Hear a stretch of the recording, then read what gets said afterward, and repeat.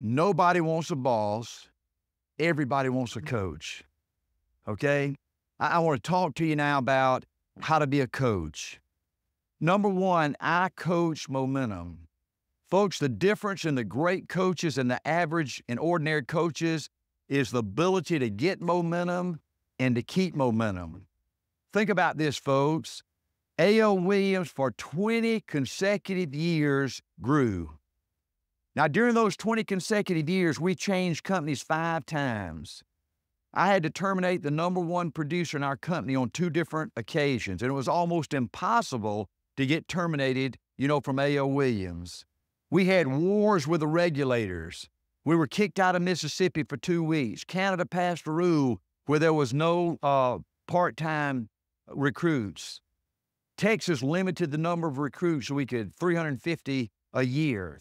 And with all of that, A.L. Williams grew for 20 straight years. Now, how do you grow? This is the difference in a real pro, and an average and ordinary coach. There are 3 things you do now to guarantee you keep momentum when you get it going. Number one, you grow by multiplication.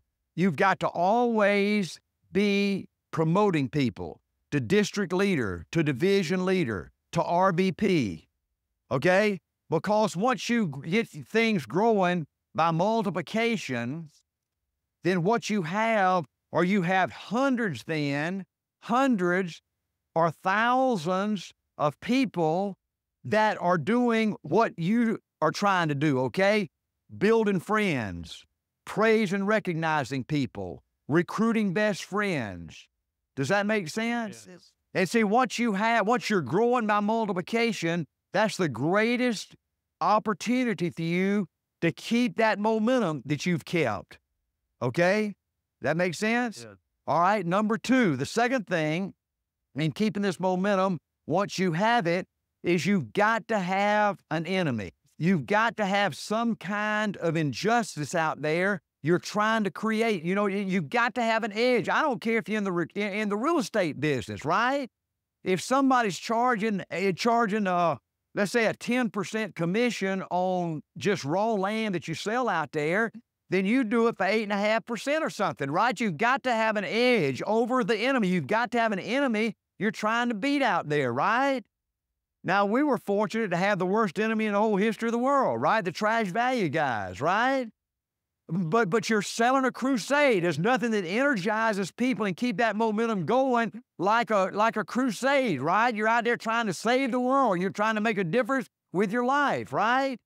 And then the third thing is you have competition inside the company. I was a master at promoting competition inside the company. I had a gift of always egging people along a little bit, okay? So if you want to keep momentum, once you get it, there are 3 keys.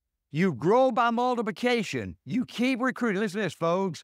For 20 years as president of A.L. Williams, the first thing I looked for every day on my desk, Kathy Herring, my secretary, the first thing I did when I went in the office before I talked to Bo or anybody and got in my million things I needed to do, okay?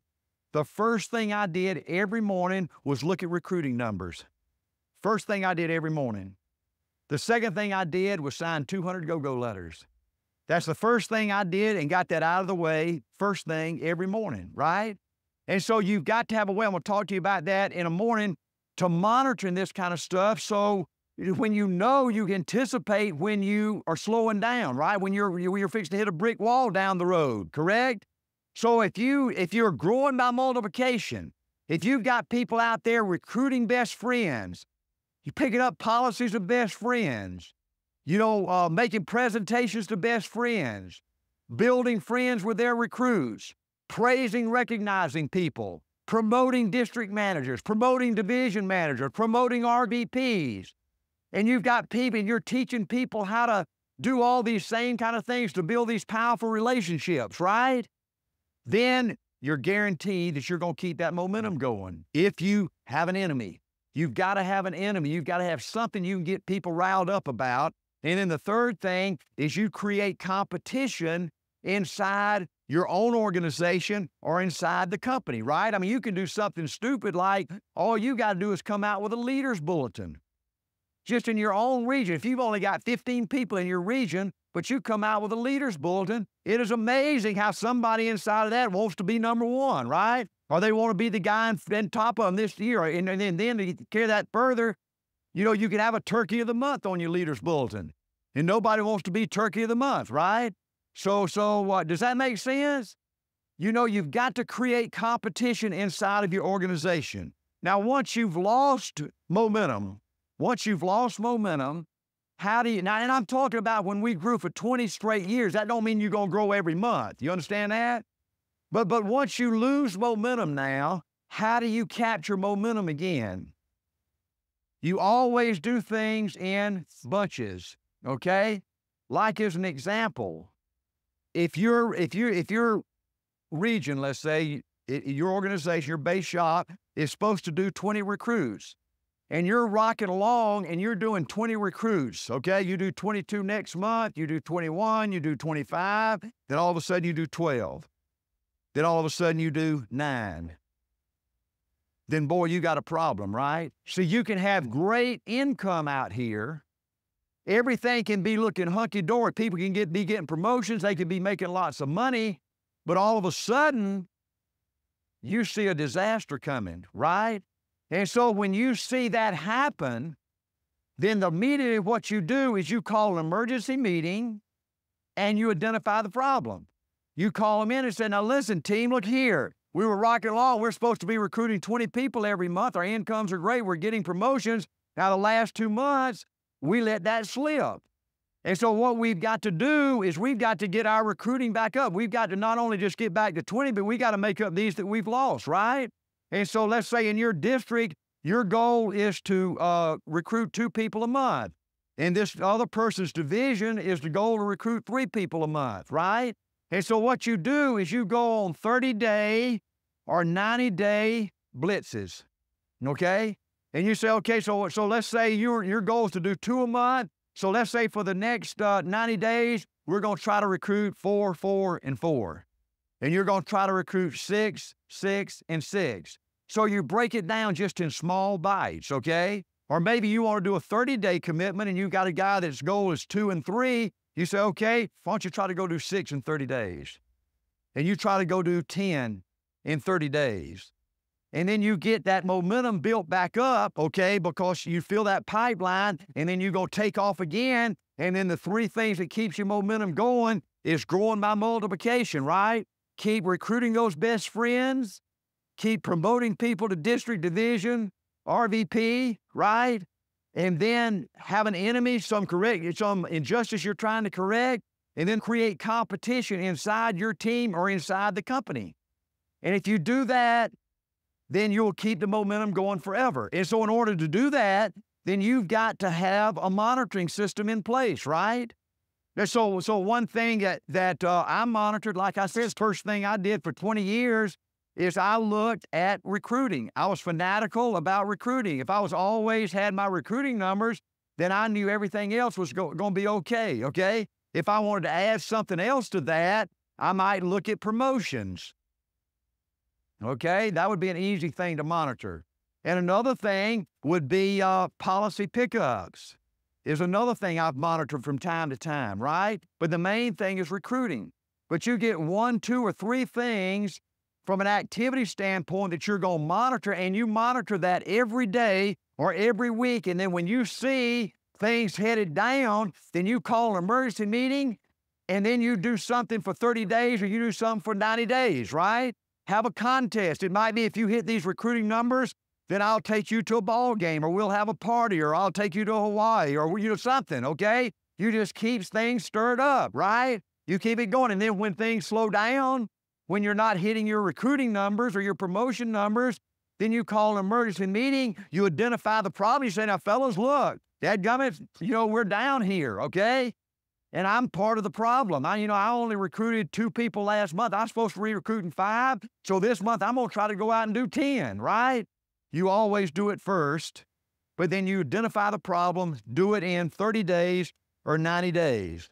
And then the last thing on momentum is, folks, always remember, don't panic as the coach. Things are never as good as they seem, and things are never as bad as they seem. As an example, 2 seminars ago, I had a guy here that was a former butcher from Minneapolis. Y'all probably know him. He was paid $750,000 last year. But he said a couple, 3 years ago, he lost his best guy, and the guy went out and replaced some of his business, and he had a $10,000 chargeback. And he thought it was going to run him out of business, and it almost drove him crazy. But he continued to fight. Things are never as bad as they seem. You're always one recruit away from an explosion, right?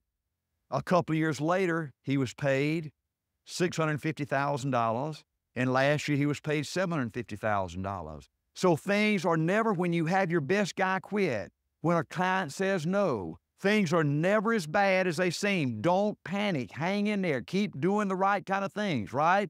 At the same time, things are never as good as they seem. If things are going great and you've got great income, your people got great income, attitudes are fantastic, just get ready, you're going to get killed. Folks, you're always one day away from a disaster. I mean, tomorrow you could get killed, right? So you can't ever do enough. You can't ever recruit enough. You can't ever sell enough. You can't ever make enough. You can't ever save enough. Is that right? But remember, you're always one recruit away from an explosion. Let me tell you, one of these guys, these 21 people that I talked to up here, there's 21 letters I sent out when I first went to Atlanta. One of the 12 people that I recruited, his name was Robert South, Coach South. He was a great guy and a great baseball coach. He went on, he was at Lilburn High School then, but he went on to a small college in Georgia and won 3 national championships and became the head baseball coach at the University of Georgia. But he loved A.O. Williams, and he loved what we did for people, and he loved to hear me talk and to make sales. And he couldn't stand to make sales, but he had so many contacts, it was unbelievable. So I'll bet you I made 45 to 50 sales for Robert Sapp. Now, generally, you can't do that to a person, right? But he had such unbelievable contacts and was taking me to such unbelievable quality of people that I gave him like one night a week, and I went with him for months, and I made 45 to 50 sales from him. And there's no telling how many RVPs I got off him, you know? And so, folks, you're just one person away from an explosion. So don't panic in this business, right? This is a business of momentum. You've got to have the ability to capture momentum and keep momentum. And you've got to have a system in place to tell you when you've got warning signs ahead. Does that make sense? Number 2, I sell the toughness of this business up front. I sell the toughness of this business. Most coaches, they go out and recruit and they only talk about the good things, the pretty things. I talk about the toughness of this business. I used to tell my football team, said, fellas, you see those guys in the wrong color jerseys down there? Now they're not going to say, y'all come out and just have fun tonight. Just run all over us. Just score all the touchdowns you want. Make us look like idiots out in front of all our fans. They ain't going to do that, right? They going to try to knock your dadgum head off, right? You better be ready to play, right? Well, same way with Prudential and the trash value guys. You know, it always amazed me how some of our people would get upset when the trash value guys said something ugly about them. Why would anybody get upset if the people in the wrong color jerseys don't like you? The people that are trying to knock your head off, right? I used to tell our guys, I said, look, you think Prudential, what do you expect them to say? Well, what do you expect them to say? I'm so happy you replacing my business. I'm so happy you taking my renewals. You grow up, right? Or what they gonna say? A.O. Williams a scum. He's been in prison. They've been outlawed in 98 states. You want to see the local A.O. Williams office? There's a trailer hitched up to a car right outside the city limits, right? They had a parade one time in Tucson, and the local life underwriters, you know, riding down in a wagon, you know, with cowboy hats and all that crap, right? And they were dragging a dummy with a rope around his neck off the back of the trailer with A.L. Williams across his chest. Ain't that something? Hey, ain't that something? I mean, I love it, right? I mean, they trying to knock our head off. We're trying to knock their head off, right? Ain't that right? See, you better be tough to win, right? Just look at the odds. Think about this, folks. 98% of the people not going to make it big. Now, that tells you something right there, right? Everybody wants to make it big, right? Well, why does only 2% of the people make it big? Because it's tough, right? It's too tough for most people. Listen to this one. Less than 2% of the people have a household income of more than $100,000. That's husband and wife. Less than 2%. Now did I tell you how tough it is to make over $100,000? Listen to this one. 0.2% of the people become financially independent. How about that? You think it's easy? Well, 99.8% of the people out there ain't gonna ever do it. That's how easy it is, right? You better be tough, right? First 18 months you come in this business, everything's gonna turn to crap, right? Just get ready, right? See, folks, life will give you what you will accept. If you'll accept being average and ordinary, if you'll accept being unhappy, if you'll accept having financial problems, that's exactly what life's gonna give you. You've got to demand for yourself. You've got to fight for success, right? It's gonna be tough, right? See, one reason A.L. Williams did so great is because we were just tougher than everybody else. We were just downright tougher than everybody else. It wasn't that we were smarter. It wasn't that we were prettier. We just wanted it more. We'd fight your fanny. We'd knock your head off, right? You know, my football team, the proudest thing I had as my record as a head coach is I never had to call timeout to drag one of my players off the field. That's a true story. I got a lawyer, his name is Alex Johnson in Baxley right now that broke his leg. We didn't know it was broke, but he wobbled off the field. Next day, went and got an x-ray and found out his leg was broke. And he was too scared to call timeout, thinking that nobody would come get him, because that's what I told him for every game. I said, fellas, listen, when I talk to the referees, I tell them, I said, Mr. Ref, see those guys in the wrong colored jerseys? They ain't as tough as us. They don't love it like us. They don't want it like us. Mr. Ref, I've never had to call timeout to drag one of my players off the field. Mr. Ref, if one of my guys get hurt, I want you to know I ain't coming out there. And I ain't letting none of my people come out there. You got to move the ball over to the other side of the field and play a little bit till they can crawl themselves off the field. Told them that every game. Never had one guy lay out there on the field.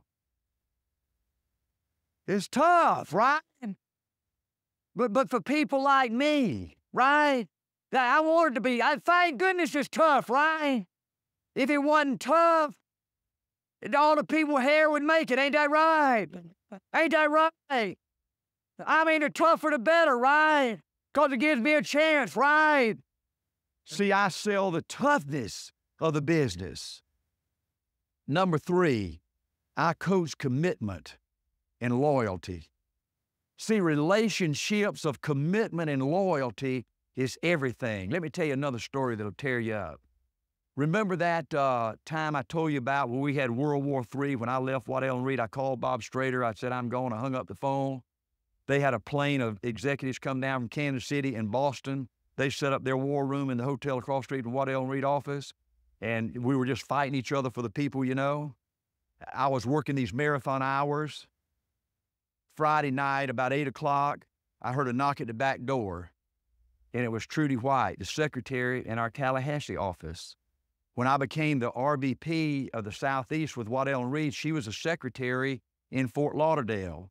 When Coach Taylor, my hero in life, the most important person in my life next to my parents, retired from coaching, I hired him to work for A.O. Williams.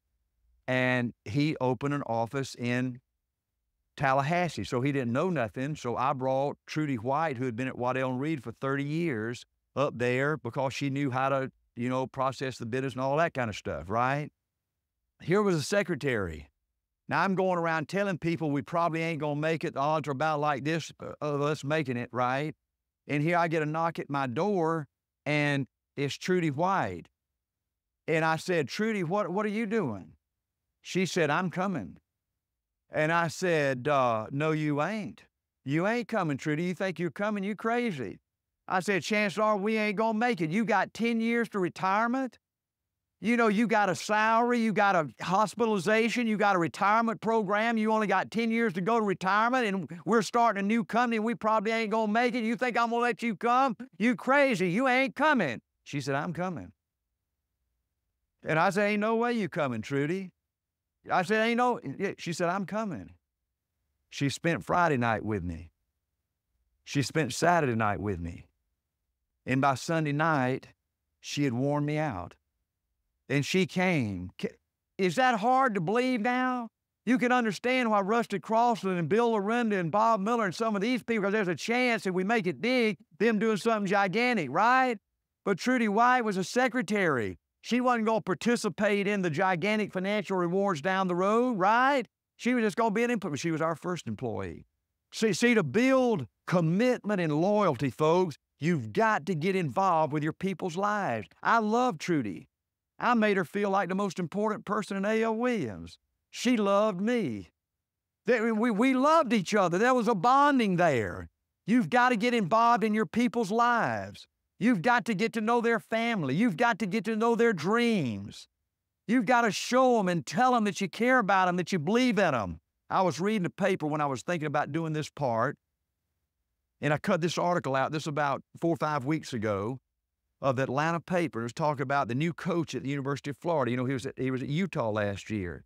And the SEC has had a horrible summer of football players getting in all kind of trouble at Tennessee and Georgia and South Carolina, and they're having to run them off and all this kind of stuff, And they had this article. I thought it was very interesting. They said bar brawls, burglary, battery, DUI, academic fraud, aggravated assault, reckless endangerment, transportation of steroids. It's been one humiliating headline after another this offseason around the SEC, with at least 23 football players either arrested or cited at South Carolina, Tennessee, and Georgia alone. Meanwhile, down in Gainesville, it's been peaceful. And look at what Myers said. This is the head coach said down there. He said, Myers' assistants have to buy into his hands-on approach to player management. His position coaches, that means his defensive line coach, his defensive back coach, offensive coordinator, defensive coordinator. His position coaches must not only know their players well, but they must know their players' girlfriends. They must know their players' parents. They must know their players' friends. And they must have their players' cell phone number. They have to drop in unannounced to the dorm room 2 or 3 times a week just to visit with the players. Is that incredible? See, in building this loyalty, this trusting relationship, you've got to get in your people's lives. Let me show you a coach's secret that I saw this year that I like. Would y'all come up here, y'all three? My granddaughter, I got a granddaughter that's so gorgeous. She's 15 years old. She was a sophomore, and she looks like a Hollywood movie star. She can sing better than Celine Dion. And she's got the greatest three-point shot you've ever saw. She set the all-time school record as a three-point basketball shooter. Just unbelievable. But anyway, they had a highlight film that they showed at the banquet. And this is what I got out of that highlight film. This coach showing his girls that he loves them. Before every game, he calls the team together, and he says, take your knee. They all get in a circle. Y'all take your knee. This is going to be worse on me than y'all. Okay? And they get in a circle. Let's get in a circle. And they all hold hands. And he starts off and he says, girls, I'm so proud of you. I love you. I want you to know that there's not another team in the United States I'd rather coach. I wouldn't leave you for anything. I love your spirit. I love your toughness. I love your commitment to what we're all about. I just love everything about you. I'm so proud of you, and I know you're going to give us everything you've got tonight. John, I love you, John. I love you as my teammate. I love you being in that foxhole next to me because I know I can trust you. And then John, then you say something to Michael. Well, Michael, I was practiced so much. You've been next to my side, and I know that as we go out tonight to fight, we're going to fight together. We're going to fight for one goal that we've worked for all this time. I'll be there next to you. Big 10th. Earl, I love you as a brother and teammate, and I'm going to give you everything I got tonight. I know you didn't give the team everything you got tonight, and I know we're going to come out of this giving our best, and we do that. I know that our best is going to win. Thank you, God. That's awesome. Now, is that...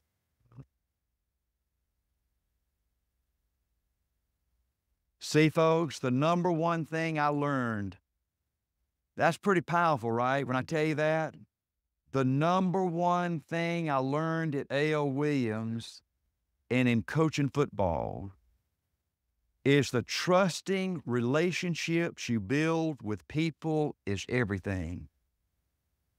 Does that make sense? If your people trust you and believe in you, you can conquer the world. If you believe in your people and trust them, you can conquer the world. Without it, you'll never be successful. I coach an incredible work ethic. I coach an incredible work ethic.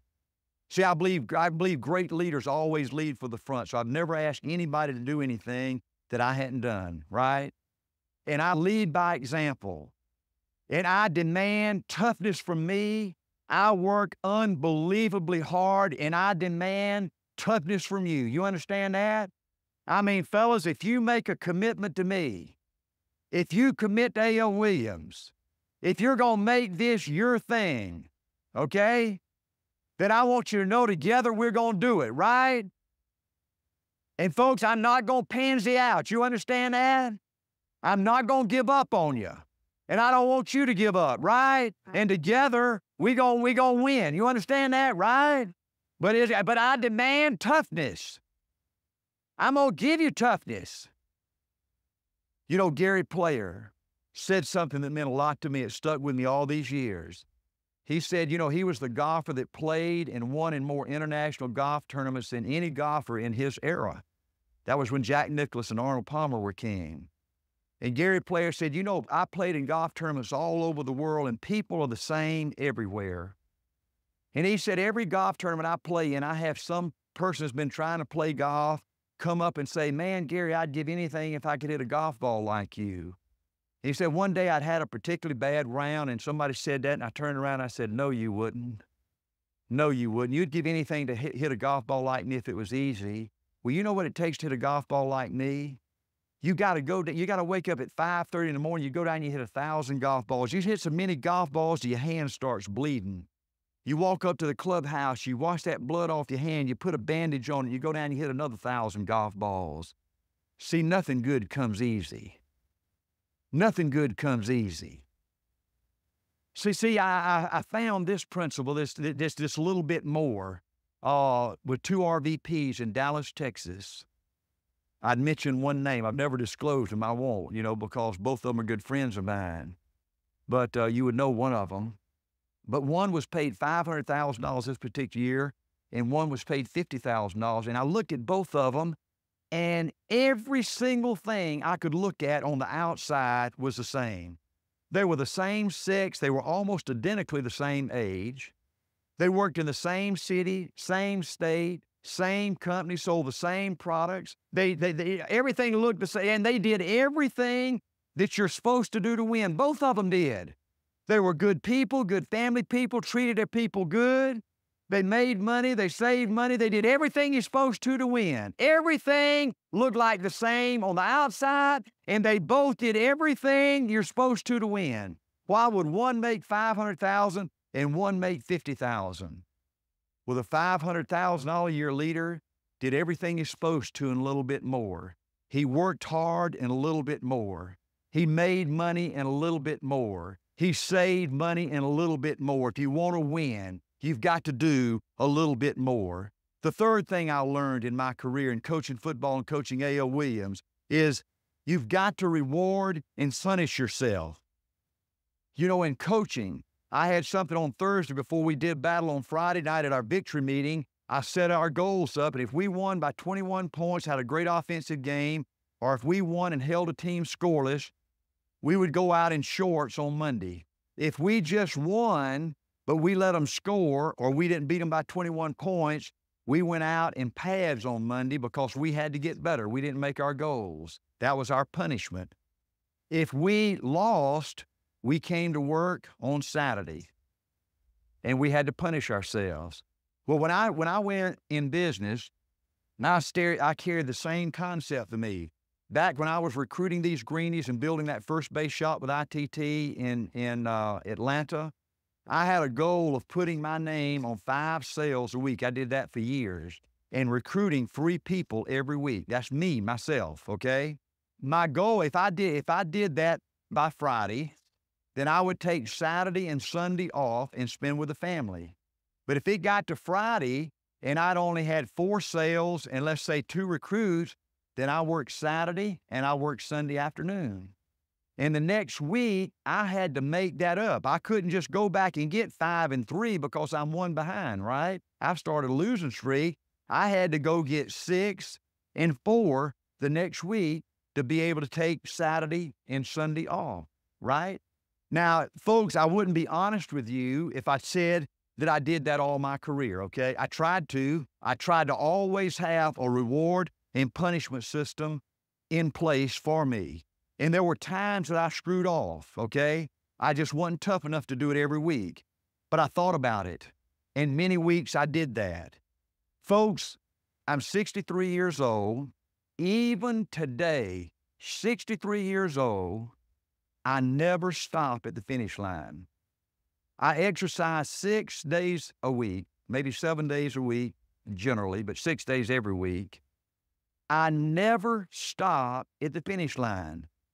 It is so programmed in me, this doing a little bit more, this reward and punishment, that if I'm jogging 3 miles, I can't stop at the 3-mile line.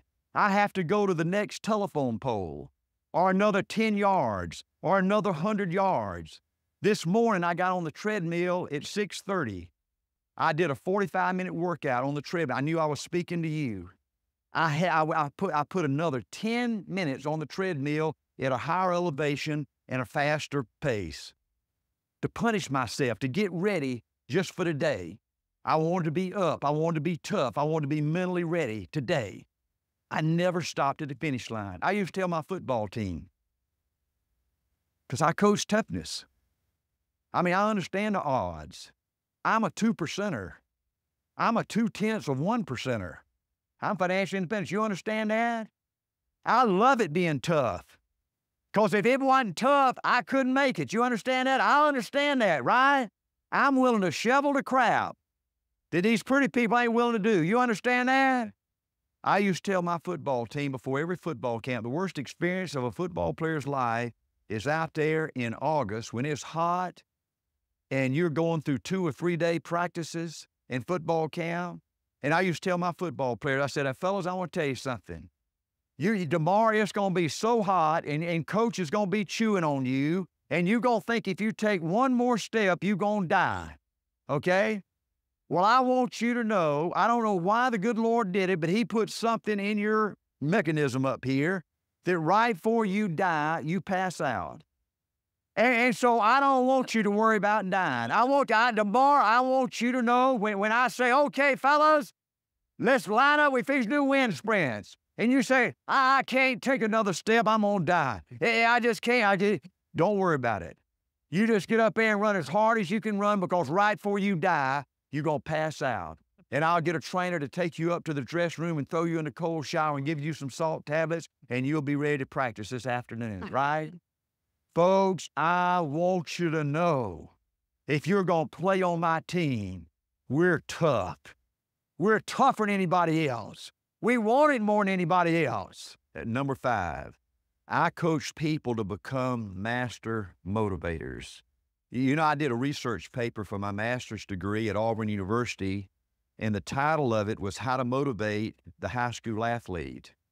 And I used as an analogy an English teacher friend of mine that I would talk to in the teacher's lounge, at break, and she was always complaining about the kids not doing their homework. She said, I think the younger generation is just going to heck. I can't get the kids excited about English. I can't get them to do 30 minutes of homework, in English. And so after hearing that and thinking about the sacrifice and the effort my football players paid, I wrote my paper for my master's degree at Auburn on that contrast. And I started thinking about the typical English teacher. To graduate and to get your degree from high school, you have to take English. This is something the kids have to take. So that English teacher has a pretty powerful hold on them, right? Said, if you don't do your homework, if you don't pay attention in class, if you don't learn this English, I'm going to give you an F and you ain't going to graduate. She's got a pretty good hold on those kids, right? And here you've got a football coach. Kids have to volunteer to come out to play football. There's no credit. You don't have to play football to get your degree from high school, okay? It's strictly something that you volunteer to do. And so you think about the football players on my team, that even after the season, when there's no fans in the stand, when there's no names in the newspaper, no crowds cheering them on, they come down to that weight room, and they put on their workout outfits, and they go in there, and they pump those weights, for maybe an hour or hour and a half. And then every other day, we're working on cardiovascular, where I've got them running up hills or pulling tires, or with a rope around their waist, over the football field. And they're just punishing their body for hours and hours and hours to be a better football player. And so in thinking this out, I said, how can a football coach get that kind of effort and an English teacher can't get their kids excited about English? And I came to the conclusion that it's all about leadership. It comes down to the leader. The typical English teacher I know sits behind their desk and they never get excited about English. They never show any excitement. They talk in the same tone the whole time, and it's just more of a business for an English teacher. They're going to put in their 45 or 50 minutes, and that's pretty much it. Where you take a typical football coach, man, he's involved with the kids. I mean, he spends hours at night watching game films. He's going to coaching clinics to try to listen to these different coach of the years, that have different ideas about offense and defense to get any information he can to make his team better, the next year. He dresses out and works out with the kids. When they have a great victory, jumps in the shower and celebrates with the kids. When they have a terrifying loss, he cries with the kids. He gets emotionally involved with the kids. And I think if an English teacher had the same kind of attitude where they got emotionally involved with the kids, maybe they had to stand up on top of the desk and yell and holler and get excited about English and throw a eraser and a piece of chalk. But all of a sudden you'd see kids get excited about English. To build a championship team, you've got to become a master motivator. And there are two keys. Number one, you've got to become an expert on praise and recognition. Folks, I believe everybody wants to be somebody. Every person that's ever been born at some time in their life, usually when they're kids, they're dreamers. We all, when we were kids, we were dreaming about being a sheriff, or an NFL quarterback, or an astronaut, or President of the United States, or Miss America. We were all dreamers. We were all pumped up about life. I had the privilege of coaching in high school, and it seems to me that the peak years for most people to dream and be excited are their high school years. When those guys and gals would come into the 9th grade, man, their eyes were as big as a baseball. Man, they started getting their driver's license and driving. They started dating. They were playing on athletic teams before hundreds or thousands of people. They had people making them feel like a hero. Man, they were pumped up. Life was a bowl of cherries. They felt great about themselves. They felt they were put on this earth to make a difference. And then they graduate, and they get dumped out in the big bad world.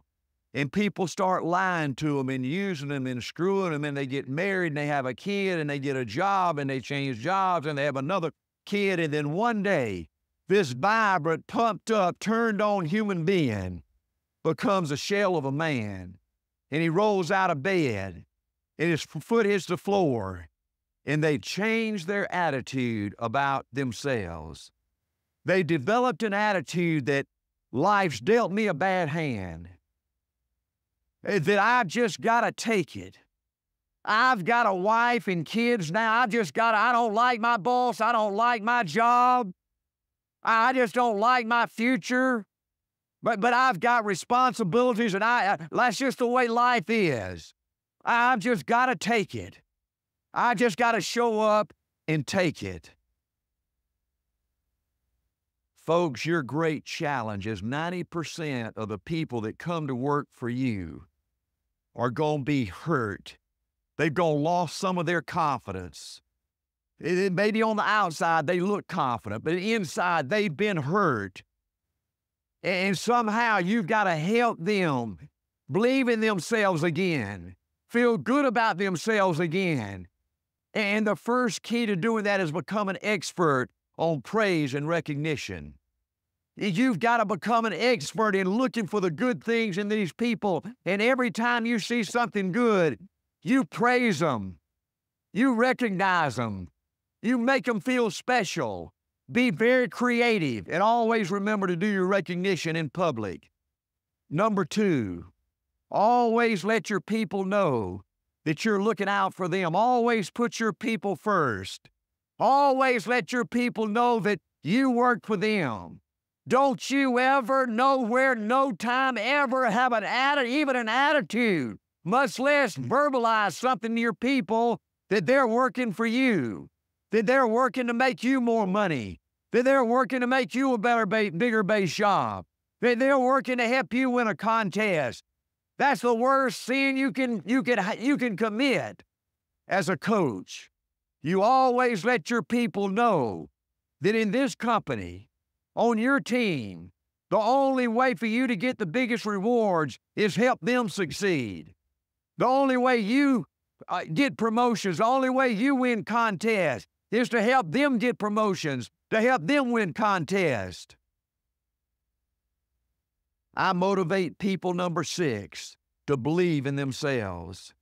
See, I believe the single most important thing to winning is the power of believing in you. The power of believing that you can win. The power of believing that good things will happen to you. The power of believing that you're special. See, folks, I believe the biggest single obstacle to success is not lack of education, it's not lack of background, it's not lack of money, it's lack of belief in yourself. How do you get these people that are all torn up? Their confidence is all torn up. How do you get these hurting people to believe in themselves? I think there's 2 key steps. Number 1, I believe you've got to demand from them total commitment. As a coach, I demand total commitment. Most people go into business and they say, well, I'll give it a look-see. I'll try it out. I'll stick my toe in it, and then, boy, if I make all these sales and I make all this money and I get all these promotions, then I'll jump in with both feet and go whole hog. Not on my team, you don't. See, that ain't the way it works. See, the first step to winning in business is you got to make a total commitment, just like in marriage. The key to having a successful marriage is when you stand up and say, I do. Then that's a total commitment. Then just like in marriage, you know, things are not always going to go hunky-dory, you know. I love Angela more than anything in the world. I fell in love with her in the 2nd grade. I've been married to her for 45 years. I enjoy her more today, love her more today than I ever have. But I don't like her all the time. And she don't like me all the time. And see, folks, when you're married to somebody, you know, you ain't gonna like them all the time. Ain't that right? But when you make a total commitment, you work through all that crap. Ain't that right? Well, it's the same thing in business. If you gonna come on this team, if you want to put this uniform on, then dadgummit, the first step is total commitment. I don't want you to stick your toe in it. I ain't gonna give you everything I got unless you're willing to give me everything you got, right? And together, you give me everything you got, and I give you everything I got, then folks, we gonna go to war and we gonna do something, right? That's the way you help get people to believe in themselves, to make a total commitment to one thing. Most people haven't done that since being married or since high school. Isn't that right? Now, that was worth the trip right there, right? The second way to get these hurting people to believe in themselves again is, folks, listen to this. You can't totally believe in yourself until you've accomplished something important to you. See, I am a big believer, folks, that ultimately you've got to have some kind of success, right? You just can't go forever getting beat around and put down and continue to believe in yourself, right? That's what I talked about loaning money. I tell people, I'm gonna give you everything I got. I might give you money, okay? In fact, I've given lots of money, okay, away. But when you loan people money, it just seems, in my experience, that that's nothing but a temporary fix. That somewhere down the road, they're gonna have an opportunity again to where they're going to need money, okay? Now, folks, I want to help you from day one fix that permanently, okay? Dadgummit, I don't want you being in a situation where you got financial problems and you got a crisis, where you got to go out there and make panic management decisions, and all that kind of stuff because of financial problems, right? Dadgummit, we're going to set up right now a system where you're going to have success. I want to put you on a success system. And the first thing I do with them is I make a commitment. I'm probably the best salesman in the history of the world. You understand that? I mean, I can't hardly miss a sale. You understand that? And you gonna have me selling for you. I mean, I'm gonna go to your best friends and I'm gonna sell for you as long as it takes for you to make some money.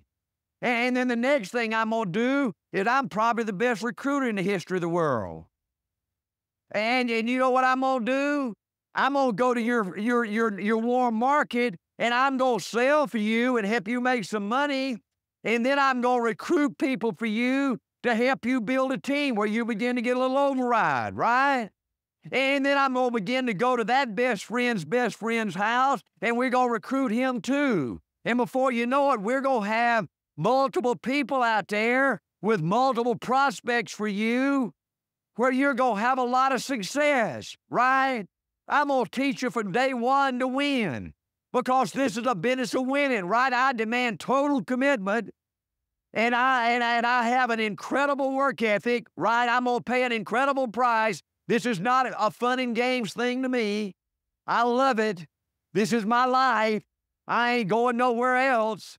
This is where I pitch my tent. I don't have any other options. So, folks, we are going to win. You understand? If you join me, if you join this team, we're going to flat get it on, and I'm going to see that you win. You understand that? Because me and you are together. This is a team, right? And we're going to kick Prudential's butt. You understand that? We're going to do something important together. You understand that? That's the way you help get people to believe in themselves. You demand a total commitment. And then you take that individual and you take him out there and you do whatever's necessary for him to have some success, where he can look in the mirror and say, man, I'm winning. I'm winning again in my life. That's the way you get people to believe in themselves. I believe number 7, you learn by making mistakes. There's nothing burns my butt more than some of these bosses, when you make a mistake, what they want to do is jump all over you and, demote you and all that kind of crap, right? Well, folks, they don't make no perfect person, right? See, you learn by making mistakes. You know, at a football game, there's about 120 plays in a high school football game. Now, you know, every play is designed to work every time. You understand that? If you draw up a play, if I draw up a play, let's say fullback over strong tackle, this guy blocks down, this guy blocks down, this guy blocks out, this guy runs right here. And if everybody does what they're supposed to, that play's supposed to work. You understand that? But in a football game, out of 120 plays, there's only 4 or 5 plays that work like they're supposed to. See, only 4 or 5 plays determines who's going to win that game. Ain't that something? But you know what? The team that wins believes every play is going to work. When you call a play, all the teammates have got to feel like this is the play. This is going to be one of those 4 or 5 plays. And they got to give it everything they got, right? Everybody's got to give it everything they got. And if it don't work, then they get the huddle, they call another play. And then everybody on that team believes this play is the play that's going to work, right? And everybody gives it everything they got. And if it don't work, you get in the huddle and you call another play.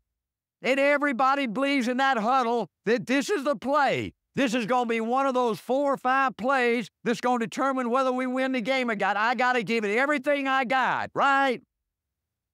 You've got to have the courage to keep calling those plays. To keep calling those plays. And when things don't work, you keep calling those plays, right? And you expect that the next play is going to be the home run, right? You know, Abraham Lincoln had the greatest story of courage with defeat after defeat I've ever heard. You know, it inspires me every time I look at it. Listen to this. In 1931, he failed in business. Now, most people that fail in business, you understand, most people will never try business again, right? They will absolutely say, it's just not meant to be. I just got to go take it. I just go and get a job that gives me a salary, and I'm going to provide as best I can for my family. I've tried in business and I failed, right? Well, old Abe failed in 1931 in business. In 1832, he was defeated for legislature. 1833, he had his second failure in business. 1836, he suffered a nervous breakdown. In 1840, he was defeated for elector. In 1843, he was defeated for Congress. In 1848, he was defeated for Congress again. In 1855, he was defeated for Senate. In 1858, he was defeated for Vice President. In 1858, he was defeated for Senate again. And in 1860, he was elected president. Now, is that courage? Is that courage? That's what you've got to have. You learn by making mistakes. And nothing wears my butt out more if I'm out trying it. Nobody believes it more than me. Nobody loves this stuff more than me, right? And I give it everything I got, and I'm good at it. And then if some client says no, what am I going to do about that, right? I can't write the check for you, right? You got to keep calling those plays. You see, folks, when you lose a sale, when your best guy quits, it cuts your guts out. You understand that? For the first year and a half, I didn't have a lot of confidence in my ability as a coach, you know, to be a salesperson and a business person anyway, you know? And when I went in a home and I made my presentation and somebody said no, folks, it just tore me up. I mean, I'd put that old smile on my face and I'd say everything you're supposed to say. I'd say, well, Bill, it's been great talking to you and Sue, and if you ever change your mind, you know, give me a call, but you're great people, and I've enjoyed our time together, and I was gathering up all my stuff, and I was walking towards the door. Before I could get to the door, I was already beating up on Art Williams, you know? I was saying, Art, you are such a dog.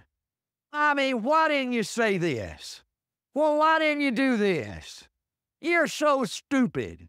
Why? Well, Art, Why don't you just admit it? You ain't no good. Why don't you just throw in a towel and go on back and coach football for a living? For 18 months, a year and a half, I beat up on Art Williams like you can't believe every time I missed a sale. And then something unbelievably dramatic happening and changed my life. I paid a death claim. All of a sudden, I carried a check for $150,000 to this widow and 3 kids. And I said, man, this thing really works. You know, had I not gone in there, if I hadn't gone in this business and I hadn't gone into that house, the same thing would have happened to that mama and those 3 babies that happened to my mama. It would have happened to Angela had I not seen the light. Boy, they're the luckiest people in the world have had Art Williams come into their house. Man, these people have a chance now. They have a chance now because of me. And something inside of me changed that day, 30-something years ago, and I never forgot it. And then I started thinking, I said, now look, trash value is a ripoff, right? You lose your cash if you die. I mean, who wants to own some crap like that, right? And when I go in a house, I make 2 promises. I'm going to give you the same protection you now have and cut your cost 75 or 80%, or I take the same dollars you're now spending if you don't have enough protection and give you 8 to 10 times more value. I don't sell policies. I don't ask you to spend more money. I take the same dollars you're now spending and give you tens of thousands, hundreds of thousands of dollars more value, right? Well, when I leave the house, you ought to be kissing my dadgum feet, right? Ain't that right? I mean, I had a $15,000 trash value policy, $100 a month going to teacher's credit union, and I took the same money. I got $150,000 of term, and I put $100 into an IRA with a mutual fund, right? I investigated this stuff. I studied this stuff. At one time in my life, I didn't know nothing about football, right? But I took the time. This thing changed my life when I saw it. Saw what happened to my daddy. Saw what happened to me. I went and investigated this stuff. I found out that buy term and invest the difference was right. It wasn't just a little right. It was right. It was right 100% of the time. Then I started talking to all my coaching friends and all my players' parents and all my teachers' friends and found out they had the same crap I had. And so everything changed for me. I said, now, Art, you've investigated this thing as much as anybody could investigate something, and you found out the truth, that buy term and invest the difference is right, right? And you changed your program, right? And you walk in a house, and this guy and gal don't know nothing about insurance and investments, right? Now, they're good people. They know what they're doing, right? Like when I was a football coach, that's all I did, coach football. I expected an insurance agent or an investment person to take care of me, right? So when I walk in a house, I own buy term and invest the difference, which is right, right? I've studied it and investigated it. I know it's right. And then I'm talking to somebody that don't know nothing. And so if I go in and explain it to him, and I'm right, and I own it, and then somebody that don't know nothing says no, does that make him right and me wrong? No, to be 18 months to figure that out. And then all of a sudden, I changed. You know, I would go in there and I can talk, right? And man, I'd talk and I'd talk and I'd talk and I'd say, how does it sound? He said, no. And that old smile would come to my face. And I'd say everything you're supposed to. Bill and Sue, it's been so great knowing you. I've enjoyed spending this time with you. If you ever change your mind, give me a call. I was collecting all my stuff. And before I hit that door, I started thinking. I said, you know, I've met a lot of people in my life that are just plain dumb, you know? But I think of all the people I've ever met, those 2 people probably take the cake. That's probably the two dumbest folks I've ever met in my life. You know what? And they're just some dumb people out there. And you know what? Trash value is perfect for dumb people, and especially those dumb people, you know? Ain't that right? You see, I found out all you can do is all you can do. See, folks, you can't do no more than all you can do, right? That's the ultimate. All you can do is all you can do. But if you do all you can do, that's enough. That's enough for you to become financially independent. That's enough for you to help a lot of widows out there. That's enough for you to give your people a chance to go in business for themselves and build a business that'll give their family financial independence, right? Yeah, most plays ain't gonna work. They all should work. Everybody ought to own buy-term invest the difference. They ought to outlaw trash value life insurance, right? But thank the Lord they don't. Because how would I make a living? Ain't that right? But then if you got stupid people don't know nothing say no, then what you got to do? You got to keep calling those plays, right? And you got to believe the next play is going to be the one that's going to score the touchdown, right? And win the game, right? I coach people to have a sense of urgency.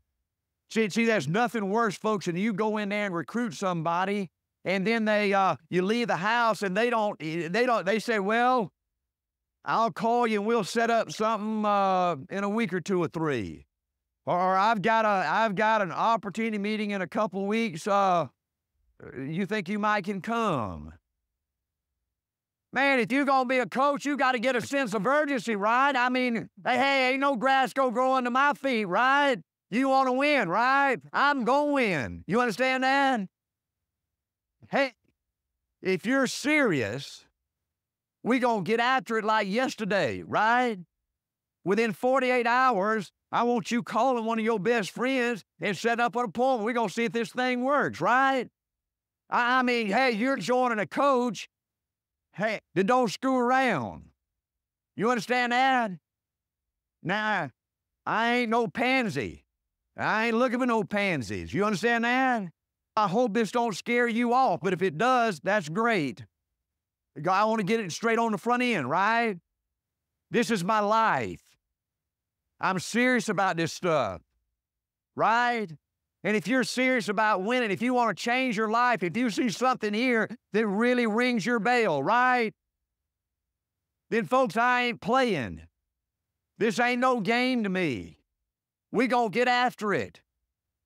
I mean, folks, you got to start walking faster. You got to start talking faster. You got to start talking louder. I coach people to have a sense of urgency. I coach people to manage their attitude. Listen, folks, everybody has doubts and fears and negative thoughts. You know, I've met two people in my life that were like towering, intimidating kind of people. It's pretty hard to intimidate me, you know? But I've met two people that when they walk in a room, it's almost something magical happens. One was President Reagan, and one was Coach Bryant at Alabama. It was just unbelievable how they could just sort of electrify a room. They just had so much, I don't know, charisma or whatever you call it, you know, but boy, they had it. But you know what I believe? I believe that I'm one of the most positive people you'll ever be around. I've worked hard at it over my life.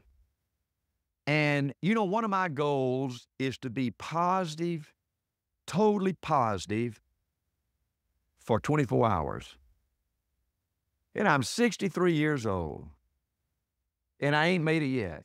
You know, I get a string going. I get a string going for 8 hours or 9 hours or 11 hours or 14 hours. And I start worrying about something. And I'm not supposed to, you understand? I know I'm not supposed to, but I reckon just being a human being, it just happens to me, you know? I get scared. I get worried. See, folks, I believe President Reagan and Coach Bryant We're only positive and powerful for minutes or hours or maybe days at a time. And then they begin to worry and have doubts and have fears. And see, folks, that's life.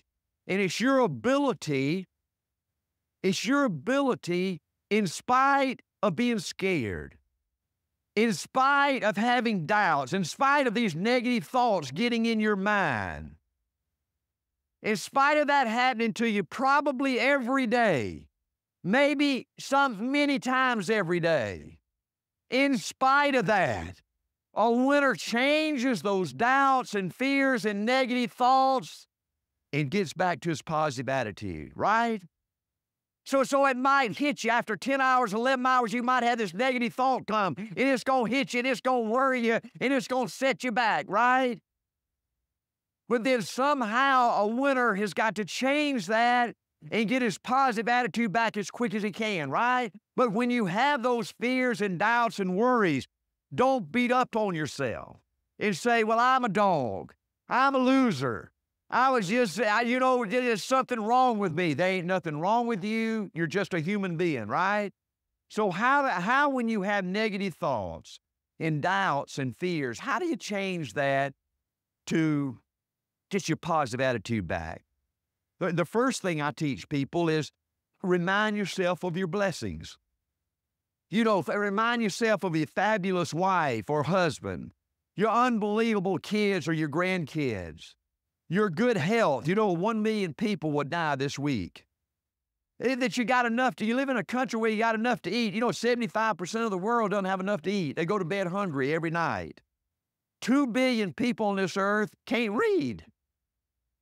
Having a great friend, having great teammates, having a great income. Living in a country, my good friend was talking to me last night at dinner, living in a country where people can really move from being a grape picker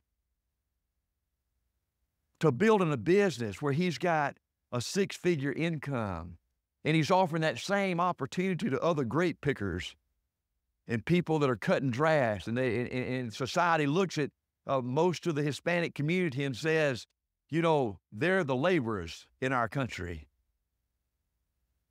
Isn't it wonderful to be able to stick your head up and say, not me? So that's the way you get out of it. When you get down and you get negative and you get worried, remind yourself of all your blessings. See, you've got to make an effort, folks, to always be excited. I make a huge effort for my teammates to never see me negative. Now, again, let me say this, folks. Does that mean you're not supposed to chew on people? Does that mean you're not supposed to challenge people? Does that mean you're not supposed to kick people in the butt sometime? No, man, a coach has got to do that, right? And that's not negative. As long as I'm trying to make you better, if you need a kick in the butt, you ought to kiss my foot for kicking you in the butt. Ain't that right? Ain't that right? As long as I'm doing it with the right kind of attitude, that's positive, right? Even when I'm doing tough things, I try to put a positive spin on it, right? I'm trying to help you get better, right? Oh, this definition I heard, I think about it even today with my grandbabies. The greatest definition of a winner I know that said, almost everybody can stay excited for 2 or 3 months. A few people can stay excited for 2 or 3 years. But a winner will stay excited forever. Folks, I don't want you to clap on this, but is it just surprised you a little bit? My emotion, my excitement. I mean, that's what it is. That's what you've got to do. You've got to always be positive. People won't follow a negative, dull, disillusioned, frustrated, dadgum crybaby. You can't ever think about that football player lay it out on the field, right? I was not going to let the folks in the wrong colored jerseys see one of my guys lay it on the field. Seeing them hurt, seeing them give up. I wasn't going to do that, because if you see the enemy, if you see them hurting, that's when you get a little burst of energy, right? And then you really want to squash them and step on. Ain't that right? Well, you ain't doing that to me. You ain't ever seen me hurt. You ain't ever seen, I might hurt. I do hurt. I cry. I doubt. I fear. I get scared. I get negative. But you ain't seeing it. And Prudential damn sure ain't gonna see it. Right? Right? See, I coach a clear and powerful vision. I said yesterday, a team is all of the team, all the teammates that are focused on a common vision, right? You've got to have a vision that's clear and powerful. At A.O. Williams, we had 50% of our vision when you join this team. I want you to know you're joining some great event. This is some great happening in our country today. We're probably not going to make it. The odds are probably 99.9% about against us making it. You understand that? It's probably just like this, the odds of us making it. But we got a chance. And if we make it, it's going to be huge. And you're going to look back at your life and you're going to say, man, I was part of something great. We did something great.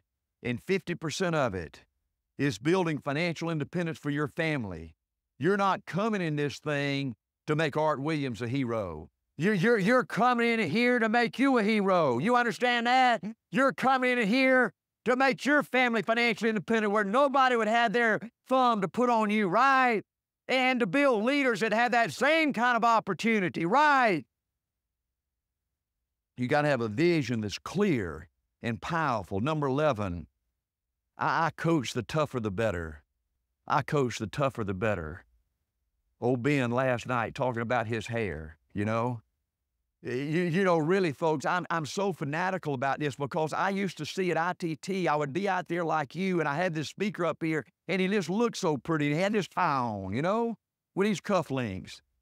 And this hair, just like Ben's hair, just beautiful hair, you know. And man, he could just talk and talk and talk. And I was sitting out there, and I would just look at him, and I'd say, Art, you were just cursed. You know, you were just cursed. I mean, look at your body. You ain't got no hair. You know, you can't talk like that. You know, you didn't have a college degree. You ain't ever gone to a business seminar. Look, that guy's got it all. And I was just dying. And I did that for, quite frankly, quite a few years. And then I won. And those kind of people just sort of dropped by the wayside. I mean, these people that I thought had more advantages than me, I kept stomping on them. I kept whipping them, you know? And then I found out that smart people and pretty people and people with hair and people with business degrees, and all these advantages that I thought were advantages are really handicaps. Because when you get to a crisis point and you got to get down there and in the midst of all the crap, right? When you got to shovel the crap day after day. When your best guy quits and leaves you a $10,000 roll-up, right? Then I think people that have advantages on the outside, they just can't muster up that toughness that Art Williams was able to muster up. I love the toughness. So you see, A.O. Williams was built for people that looked sort of average and ordinary on the outside, that had been scarred, that had been put down, that had been, you know how companies or bosses or teachers look at you and say, you know, you're not one of them. The blessed people, the gifted people. I had that all my life. But I had Coach Taylor. Thank goodness it's tough. Folks, don't ever apologize because it's tough. Don't ever apologize because the first 18 months, everything turns to crap.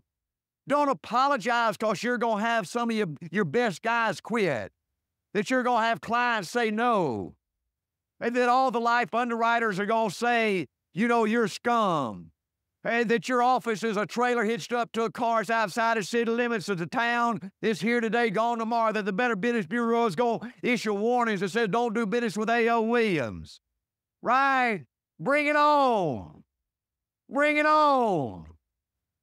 Bring it on, Prudential. Bring it on, New York Life. The tougher, the better. Right? Give me everything you got. I want everything you got. Number 12, I coach character. I coach character. See, folks, I really believe long range, if you don't have some character, you're not going to win. See, I really believe you got to stand for something. I really believe that. Now, most companies don't believe that. You understand that? Most companies in American business, they don't believe character counts. They don't really believe you got to put the consumer first. You understand that? See, most people like my old buddy Tom Hopkins, you know, these kind of guys. I mean, they really believe if you're slick enough, if you're really slick enough, if you know how to ask the right questions and answer the right questions, and you're really polished and poised, that you can win. Well, see, I believe your reputation is everything. See, I disagree with slick, with tricks and gimmicks, with fancy this and that. See, I believe you got to be right. And I believe your reputation is everything. And I believe if you don't do what's right 100% of the time, then you might get by for 1 day, 1 week, 1 month, 1 year, but sooner or later they're going to smell you out. Well, buddy, when you represent A.O. Williams, you don't ever have to back in the door. We stand for something. We draw a line in the sand. We believe in buy term and invest the difference. And if you don't like it, you step over that line, then we're going to go to fighting. And if you want to fight me, it's going to get ugly. And you better bring your lunch. Because we're going to go all morning, all afternoon, all night, all the next day, and all the next day. You understand that? I stand for something. And let me tell you something. One of the saddest things I see in this country is when you stand for something and you stick your head up out there and you want to make a difference rather than applaud you, the majority of people out there are going to pull you down. They're going to try to knock your head off. They're going to try to say something bad about you. But let me tell you something, folks. The only alternative to being controversial and people talking about you is to be average and ordinary. Call me anything but average and ordinary. I stand for something. I coach character.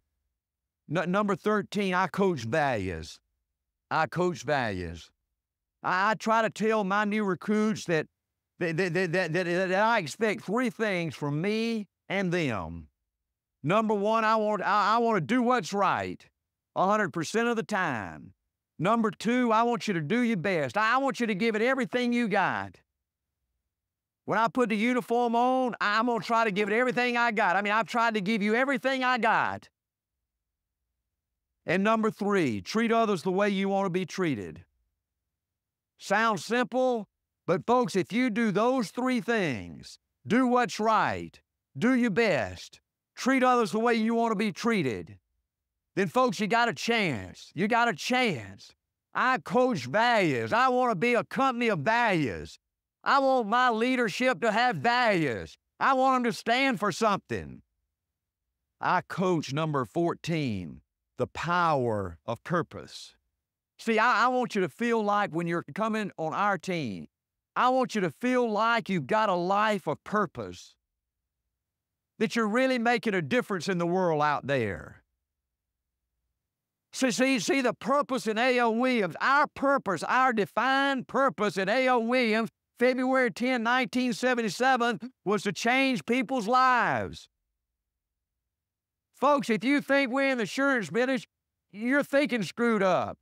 If you think we're in the investment business, you're thinking screwed up. We're in the business of changing people's lives.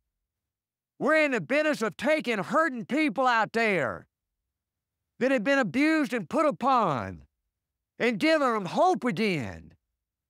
giving them a real opportunity again, a chance to believe in themselves again. This is a big deal. I coached a purposeful life. I'm going to give you a purpose. And our purpose at A.L. Williams is to change people's lives, to push people up, to treat people good, to make people feel special, to help people solve their financial problems, to help people build their own company, to help people become totally financially independent, to help people hope again, to help people dream again. And you know what? At A.L. Williams, not only did we teach people to have a purposeful life, where it's more than a business, where you care about each other, where you love each other, where you believe in each other. But we also created a reward system that paid you to do that. See, at A.L. Williams, you can't be a lone ranger and be the biggest guy. To be the biggest guy, to make the most money, to build the biggest team, you got to have the most people have the most success. Isn't that wonderful? Isn't it wonderful to be in a company where you have a purpose? I coach the power of purpose. I coach how to keep it simple. See all the learned people, all these brains, these college professors. Can you imagine? I mean, I pretty much covered the waterfront in a day and a half, right? I mean, what do these professors do for 4 months? I mean, they talk about a bunch of crap. Ain't that right? 99% of it's crap. It's just busy work. Ain't that right? I mean, that's what Tom Hopkins and Stephen Covey and all these people do. They have these seminars. Ain't that right? I mean, they got to go fill up enough time where they can charge what? $200 or $300? Ain't that right? So they got to go fill up a notebook and they got to give. Ain't that right? Well, I try to make it simple. I don't want people to look at me and say, man, I can't ever do that. I can't ever do that. I can't ever be that good. I mean, if you're trying to build a team, you want to simplify things down where people look at it and they say, anybody can do that. Man, that's a piece of cake, right? Anybody can do that. Well, you know what you got to do? You know the way you build a team? You always in your warm market. You never get on a cold telephone, never knock on a stranger's door. You never even have to set up an appointment. You get in your warm market, you go recruit. You're the best we got the best part-time job in the history of the universe. You understand that? There ain't nothing even runs close second, right? And everybody needs extra income out there, right? So I'm gonna go give you the best part-time opportunity in the world. And you know what you're gonna do? All you gotta do to get started in this thing is everybody's got a few friends. I hope you got a few friends, right? I mean, they really like you. Yes. Really? Yeah. They don't think you're a scumbag? No. Right, okay? So all you got to have is just a few friends that think you're a pretty good guy, that you're pretty honest, good family man, got a little character, right? Yes. You're that kind, right? Yes. Your wife loves you. Yes. Your kids love you, Yes. right? You got a few friends out there that think you're pretty special, right? Man, you are in for a wild ride. We're going to have so much fun, you ain't going to believe it. Because you know what all you got to do is call one of your friends and tell them you got somebody you want to meet. And you know that somebody's me. Now, man, I'm special. Ain't that right? That's right. I mean, wouldn't you'd be honored to take me to your friends, right? Huh? Sure. Yes. Right, huh? Ain't that right? Let's go now. Let's go now. Ain't that right, man? They said, we're going to have so much fun, you ain't going to believe it, right? Yep. And see, all you do is call your friend. You say, I got somebody I want you to meet. I mean, this opportunity is going to change your life. Do you realize I did this for 2.5 years part-time when I was coaching football, making $10,000 a year. I saved over $42,000. You know, what if you just use this part-time job and you just got out of debt and you could tear up all your credit cards? Wouldn't that be wonderful? Well, you know what? Why don't we make that your goal? Why don't we make that your part-time goal for you to get totally out of debt? Right? Let's do it. Tear up all your credit cards. And you know what? You don't have to do anything that's going to ever make you uncomfortable. You don't ever have to talk to a stranger. You're not in sales. All the ugly things, people not going to say you're an insurance agent, you know? All you do, we deal with a warm market and we deal with friends, best friends of people like you, just good family people like you that want to make a difference. And you call your best friend on the phone and you say, I got a friend I want you to meet. And then I'll come by and pick you up, or you come by and pick me up, and you're going to take me to your best friend's house.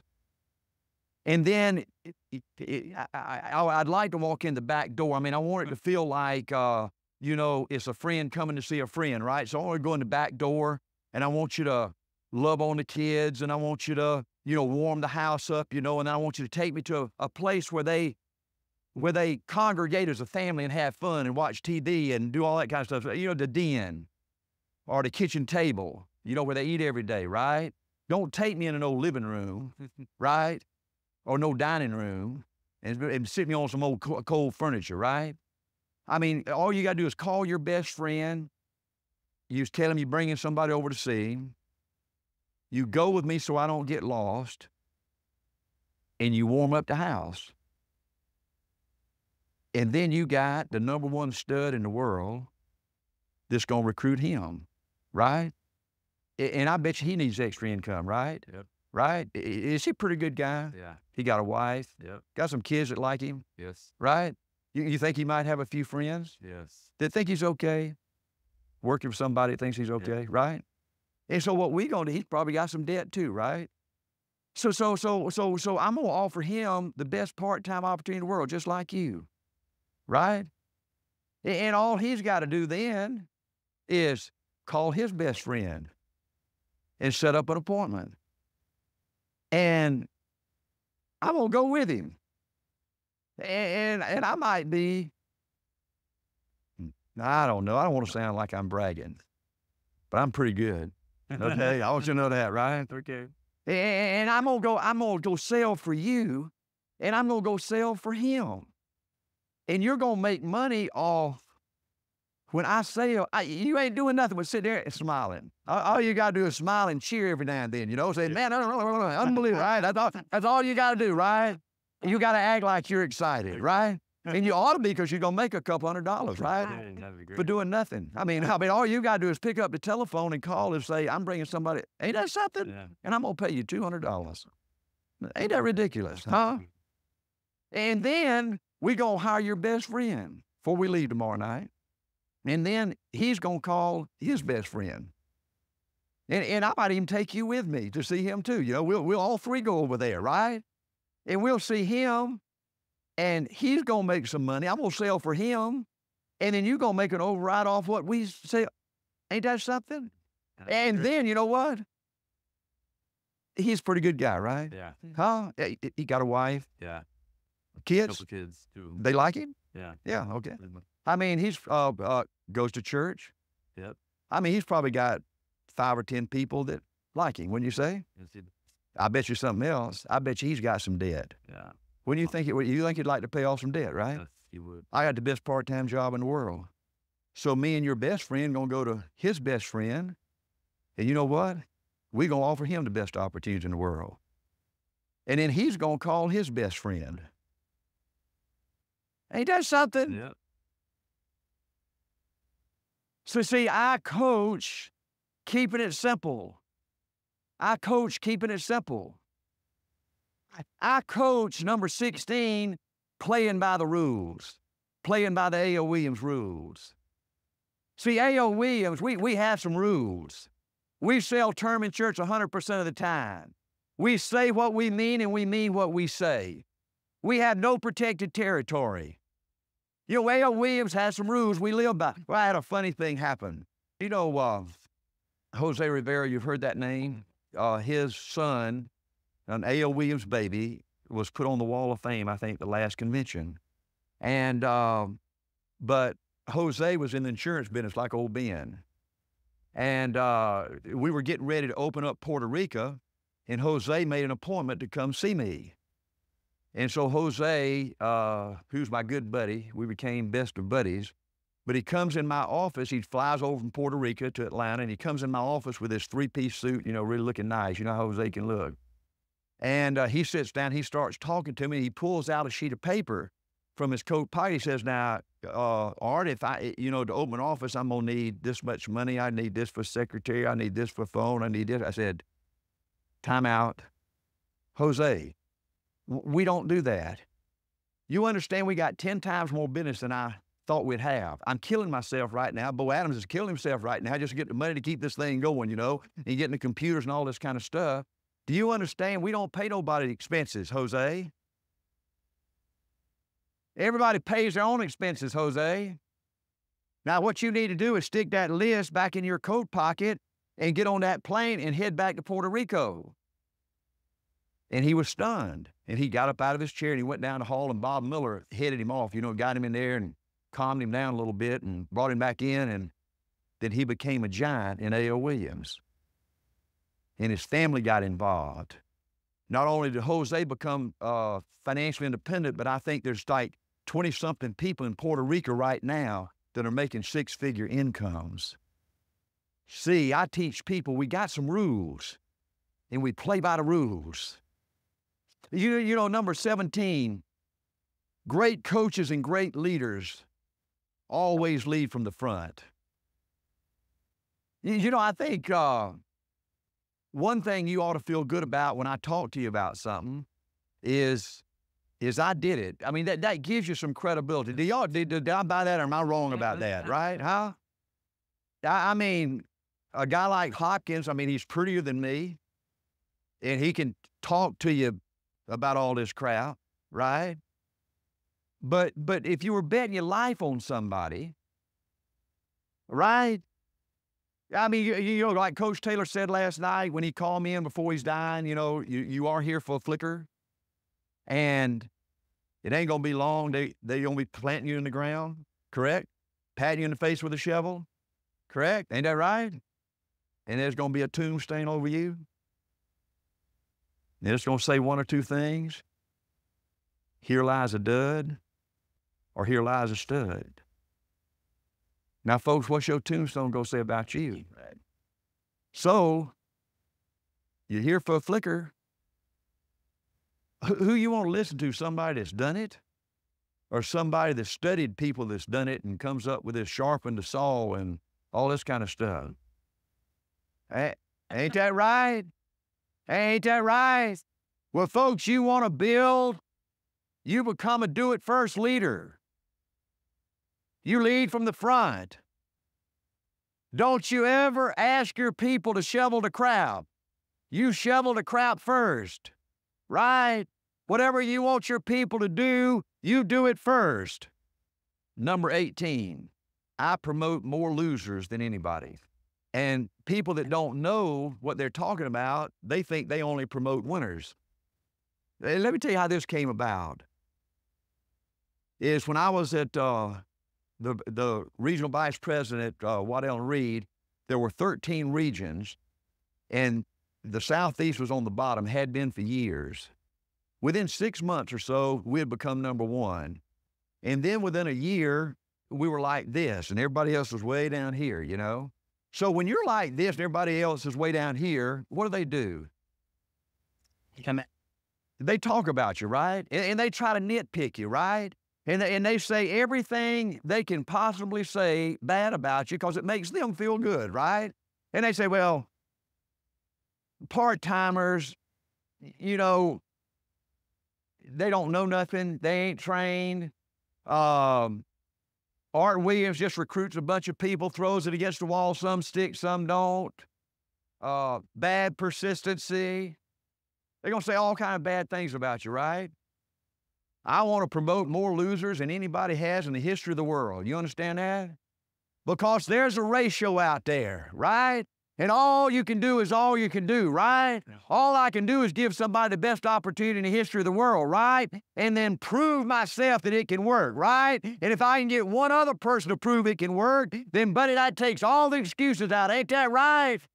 But A.L. Williams was built for the 2%ers. What do you want me to do if you lose your best guy and you want to quit? What do you want me to do? You want me to quit with you?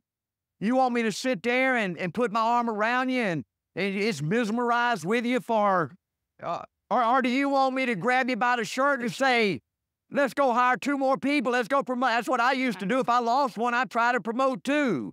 I wanted to send a message out to my team that that guy's got to pull his own little red wagon, right? And if he's got something better than A.L. Williams, then that's wonderful. You go do it. You ought to do it. That's what I do, right?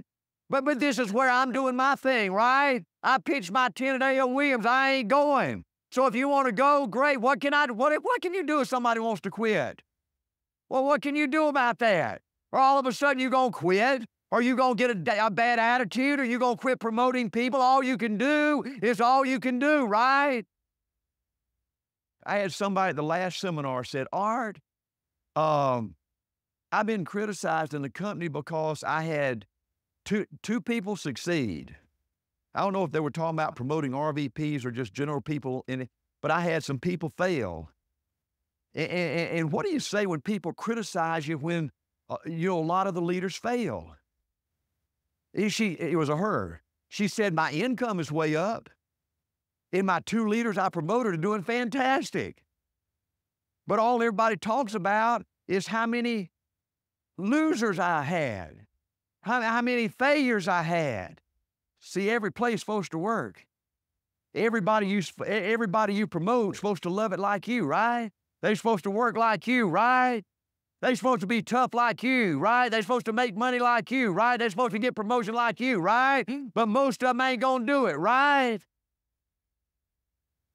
But what you got to do is keep promoting people, right? And they got to pull their own little red wagon, right? After a while, right? I mean, they got to get to a point where they say, this is where I'm pitching my tent, right? And all you can do is win yourself, right? Become financially independent yourself, right? And then try to get one other person to do it. And then, folks, I don't know anything else to do. I don't know anything else to do, and I'm not listening to any crowd, right?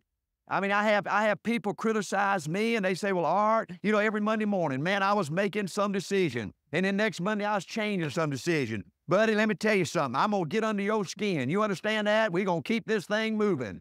Ain't that right? And as a leader, sometimes you have to make some controversial decisions, and some of your teammates don't know why you make it. Ain't that right? But you keep calling those decisions, right? And all I know at the end of the day, I had the highest hierarchy. I had the biggest hierarchy. I made the most money, right? And so if you want to nitpick me, have at it, right? I mean, you want to say he did this, he did that, he did this, but I made the most money. I built the biggest hierarchy. I had the most people make the most money, right? So folks, don't worry about what people say about you, right? Hey, be better than that, right? You go win. Then you go get one more person that wins. And then you take that opportunity to the world. And you call those plays. And you make exceptions like old Ben. You make exceptions, sure. You want to promote somebody, like I always believe, promote somebody just a little bit earlier. That's one way you build those relationships, right? I mean, it might be 30, they got to earn it, but it might be 30 seconds early or 2 minutes early or one recruit early or one division manager early, right? And then if somebody wants to criticize you, have at it. Hey, I want that. You understand that? If people ain't talking about me, I ain't doing nothing. Ain't that right? I want you to talk about me, right? See, I coach winners. I coach people how to be winners.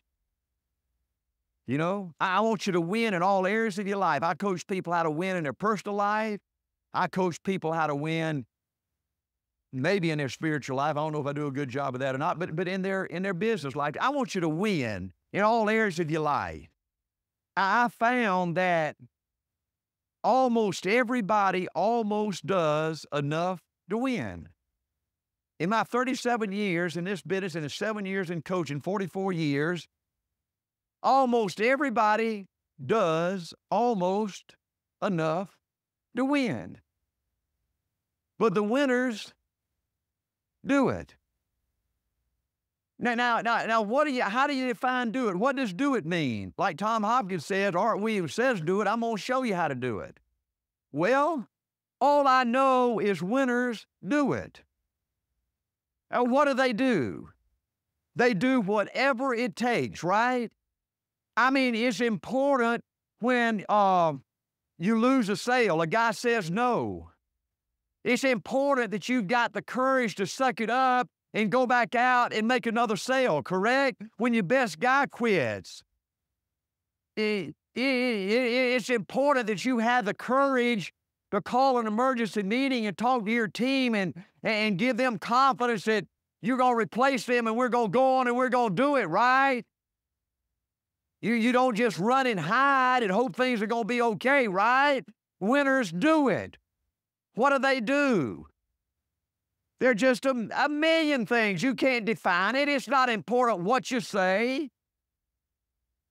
It's important how you say it and when you say it. Ain't that right? There's nothing magical about closing a sale. You don't do that with tricks and gimmicks. You can.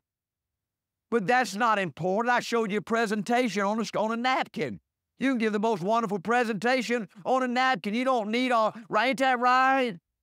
Winners just have a way of doing it. Now, does everything work out for a winner? No. 120 plays in a football game. Only 4 or 5 plays are going to decide who wins or loses, right? See, that means, folks, 95, 96% of the 97% of the things you do out there ain't going to work right. Most of the people you recruit ain't going to stay here long range. Most of the RVPs you recruit are not going to work out to be financially independent, right? But what do? You just keep calling those plays. You just keep doing it, right? You just do whatever it takes. You just do it and do it and do it and do it and do it and do it and do it and do it and do it. And when you lose a sale, you just do it. And when your best guy quits, you just do it.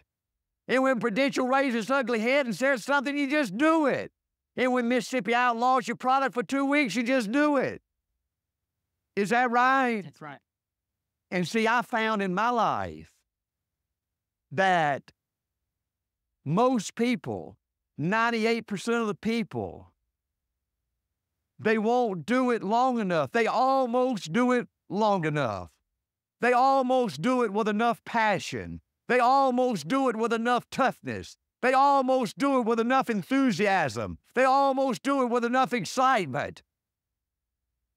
But the winners, what's the difference? What's the 2%er got that the 98%er doesn't have?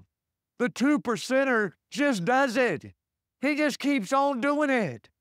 He just does it and does it and does it and does it and keep calling the plays and calling the plays and believing that the next play is going to win.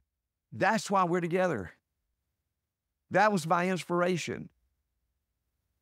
What you saw these last 7 or 8 hours. I just shared with you my life. I shared with you my experiences in A.O. Williams. Thank goodness 98% of the people out there don't want it like I want it. Thank goodness the pretty people and the smart people, thank goodness they got to go through the same mess that people that look like me got to go through. That's it. That's my story.